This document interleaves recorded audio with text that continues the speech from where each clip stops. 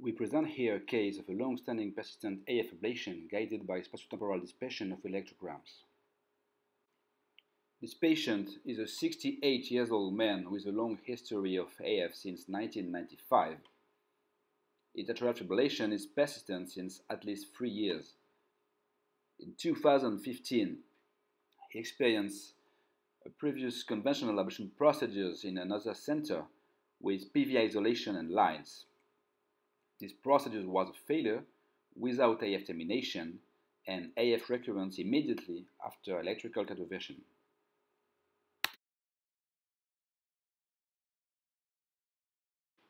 The first step of the procedure is a careful biatrial mapping. We use a multi-electrode catheter and start here in the left atrium. This moment of the procedure is crucial.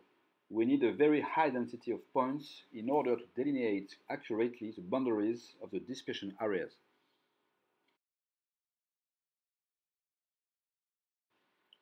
A careful right atrium mapping is very important before starting ablation.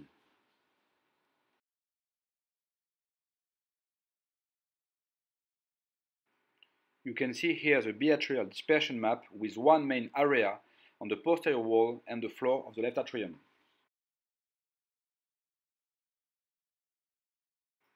Then we start the ablation on this site. We use low power of radiofrequency because of the proximity of the esophagus.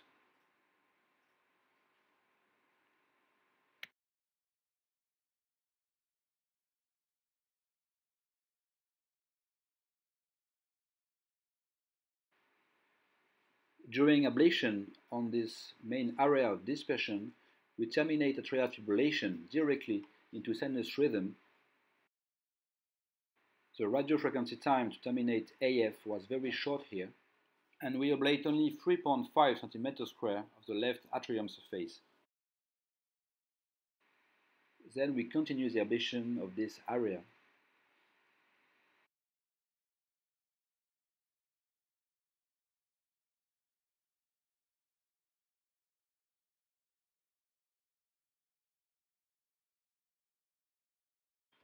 After ablating the whole area, we try to induce AF with rapid atrial pacing.